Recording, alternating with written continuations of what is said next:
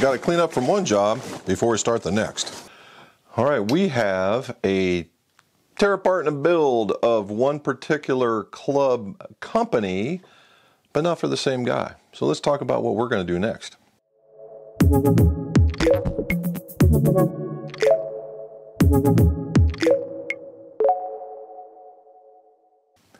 Welcome back to the golf shop. Jim McCleary, and we are in the working area, not necessarily the fitting room, and for good reason.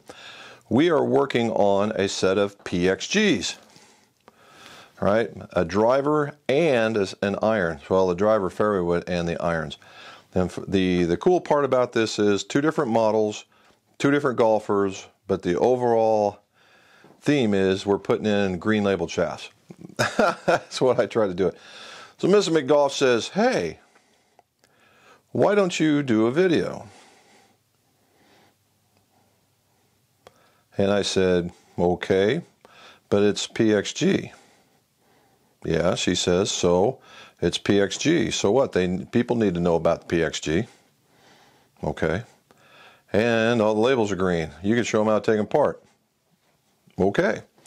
So, not faulting the logic, we're putting together the clubs. So what are we doing? We are doing the PXG 0811X. This is the 0811X. Now you'll notice that it has the weight on the bottom, on the back, on the toe, and in the middle. I knew there was 4. There we go, and there's 4. So if you had all this weight kit, you could really tweak on how you would want that golfer to turn over the club, obviously. So a little higher, a little draw bias, a little toe bias, a little less or more spin, that kind of stuff. And then you have the adjustability, and the cool part about this is it's a metal ferrule, so we're going to talk about that. And it has the Aldila NV of the new style, but we're taking that out. We are putting in the Acura FX Green. It's the FX 3.0. It's the M4 Flex, which means it's stiff. The green is now a new color for them. It used to be yellow for the top, red for the middle, and blue for the high launch. Blue is still the high launch, green is now the middle of the road, and the red is now the lower launching club. The cool part, the graphics on this guy are just incredibly cool. The paint in the green is just really nice. It stands out well. And then if you're not a big label person, then they've given you the shadow, what I call the shadow label. And so we're going to put this one shadow label up because he doesn't want to see the green. And and the other part about this is Acura makes the driver shaft and fairway wood shafts to go with that. You don't see that a lot in very many shaft manufacturers. In fact, hardly any. And that's what makes this so good for this golfer, because we know that the driver is going to work, and he really likes hitting fairway woods, so we know that these fairways are going to work because they're dynamically matched, not just statically, let's add a couple of grams and be done. The profile actually changes to match holding these smaller, heavier heads. Okay, so let's get the irons. Okay, the iron is the 0311P. 0311P. And you can see this one is the club that has, oh, let's see. In the iron, you're not going to see too much. Let's talk about a taller iron. All right, if we look at this, it has what I would call a medium-high offset, and we're going to call it a progressive offset, means that it gets less as it gets down to the bottom of the set. Now, it has a wider sole, but that's always been PXG's motive, right? They've just a little slightly wider sole. Back end's been tailor cut off a little bit, leading edge has been killed, and it's a hollow body club, and they fill it full of what I would call iguana spit. But there is a gel that's in there to help give it that softer feel. It most likely is to protect the thinner face that's on here, but that's for them to figure out. Has the Elevate Tour S's in it. The Elevate Tour S's are in that 110, 120 category. I'm going to guess more closer to the 110 than the 120, but that's it. So this golfer really likes, needs a lighter shaft.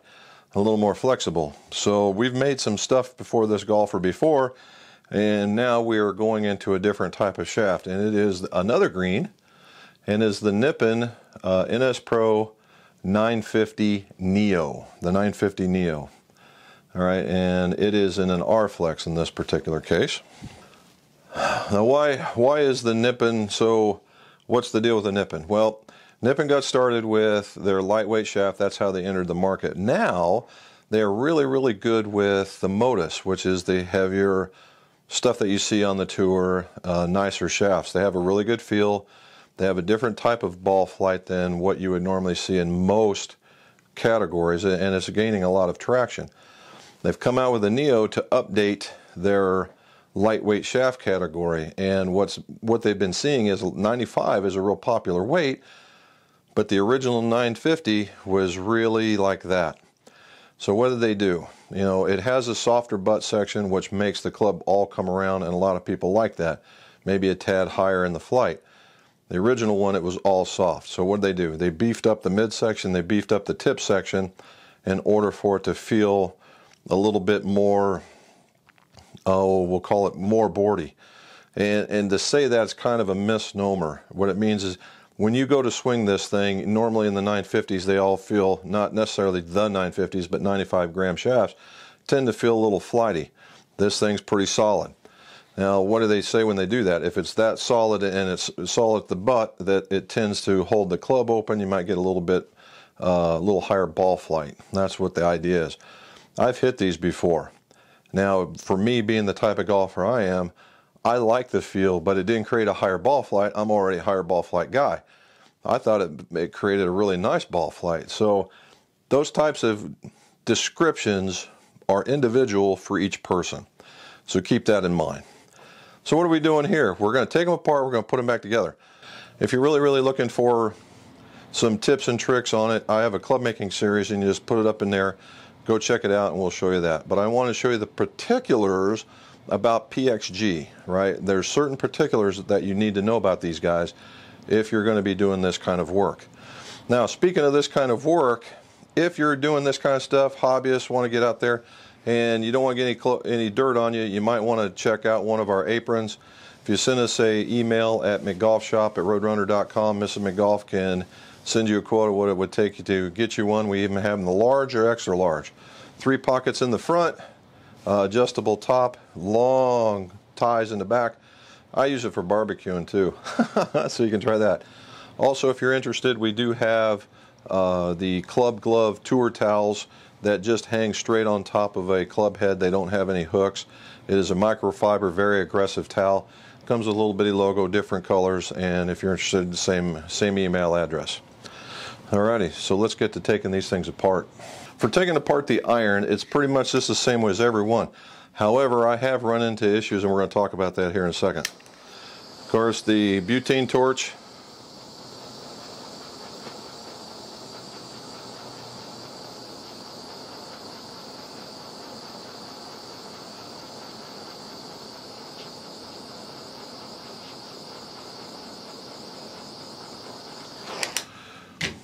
About a minute with the heat. Ooh, a little bit more.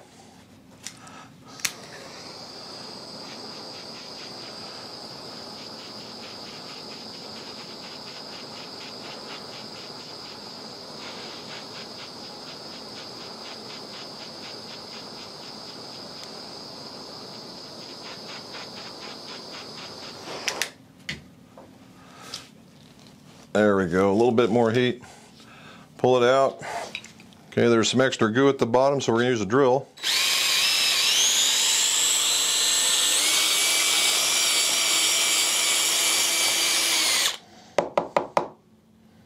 One more clean out.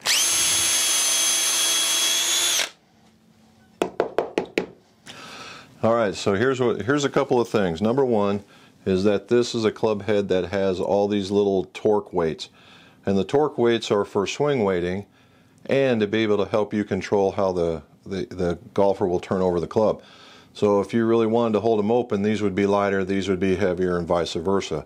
If you wanted to hit it up more in the air, you'd put a whole bunch more here. That's what you're doing. All right, the other part is, if you can see in there, There we go. It's got a really deep hoselled shoulder, and when they have that, they call those centering ferrules is what you need. Not necessarily a collared ferrule, but a centering ferrule. And so we have to buy special ones, and we're going to talk about that when we go to put it together. So we got this one taken apart. So I'm going to take apart all the other ones, and then we'll talk about taking apart the iron. Okay.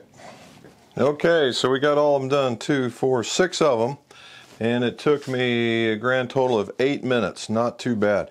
They're all cleaned out, all drilled out, ready to go for the new shafts.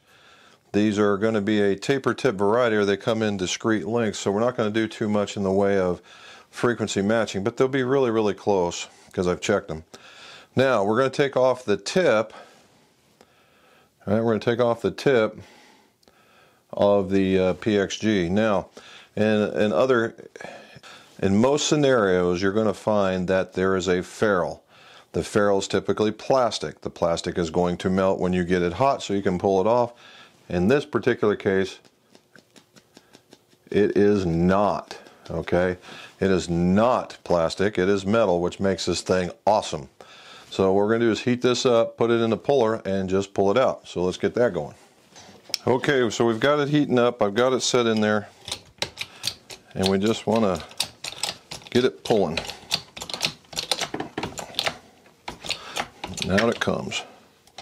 Now you know it's going to be hot, so where you want to use some gloves, and there you go. Now we got to get that out of it. Maybe see that part? There we go. There's some extra glue in there. That's what's making that little circular thing. But we're going to put this back in the driver and then be done with it.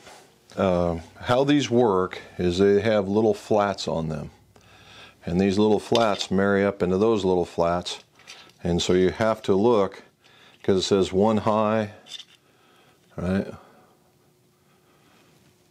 One high, and then it'll have standard, and then 1.5 lower.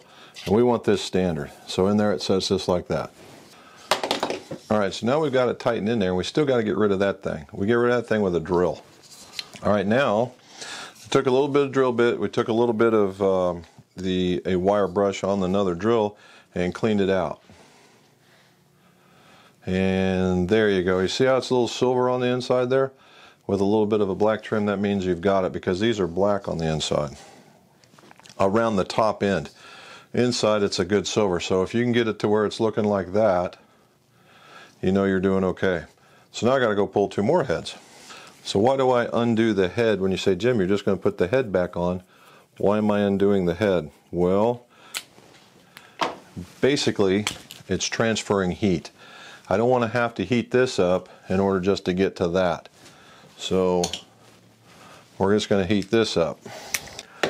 So let's talk about this guy. I know it's heat, I got to get it on here, but if you look at it, the thing is, it's on an elliptical, meaning that it's tilted that way or that way as you spin it around. And these flats coincide to the way that it would orient itself into the head in order to give you a loft angle. Now, because it's an elliptical, as you do the loft angle, the lie angle will also change, because you can't have one without the other. All right, so we match them up back again. We just pull it out that fast. And screw it back in.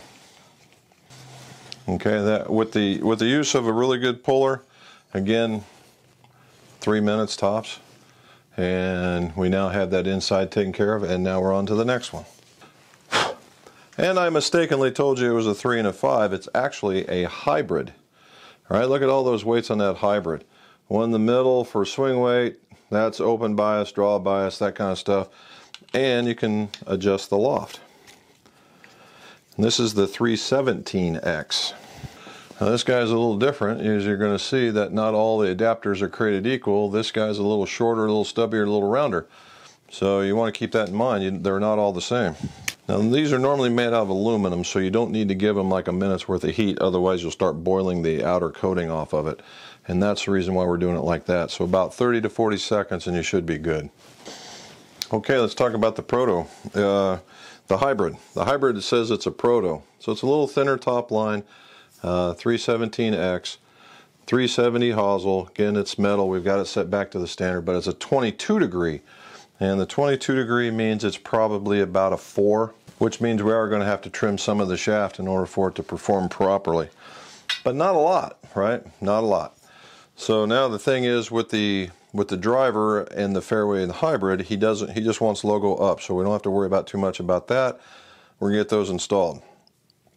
The other ones, the irons, we're gonna put logo down on those as well and make those go in there, and we should be good to go. So we're going to put those together. Now there's two trips I want to show you, so we're going to go over here and I want to show you that. All right, the first tip is that we got to deal with this metal ferrule. And because normally what happens is you get in here, you measure the depth of the hosel, you sand to that part of it, and you put the ferrule on there, and that gives you the decorative stuff, or the decorative appearance. However, when you have a metal, you can't go any further than that. So I just basically take my thumb, you see how much I've got, I got at least an inch,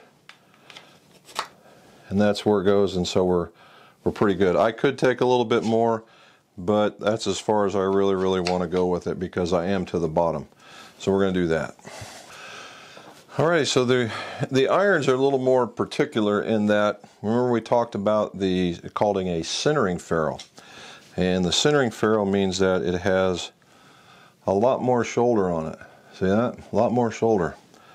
And what that does, it goes into that particular part and it sits in there and it centers the shaft into the hosel. Okay? So that's one thing I thought was really kind of neat. It's a little bit longer and it very much like the pings. However, what it also has, I got to finish, give me a second here. Now you can get these at Golfworks, so go look up Golfworks PXG if you're going to be doing these. But it comes with a little metal sleeve, and what's that for? It just goes right on there. There you go. So what happens? You slide this guy over top, right? You slide this over top, then you put this guy on, which I can take right back off. So you slide this guy down, then you put this guy on, there you go, and then you force that down in there. That's what gives it a really tight seat. You're going to have to really jam it down in there, and that's going to give you a tight seat, and that's what you're looking for. So that's what we're going to do. I'm going to spine and flow these guys, and then we're going to assemble them. So and that's another one, if you want to see some more about putting a golf club together, it'll be up in here. And then we'll come back and we'll see how we did.